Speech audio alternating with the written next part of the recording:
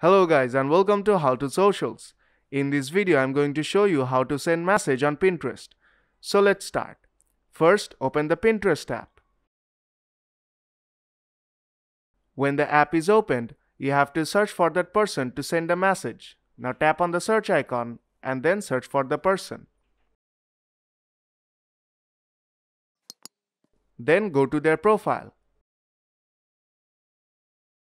Now tap on the three dots on the right hand side. And here you will see the message option. Tap on that and then write your message. And then tap on send when you are done. And the message will be sent.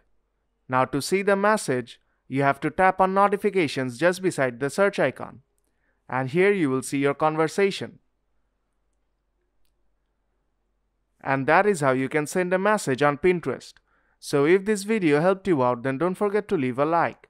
And I'll see you in the next tutorial.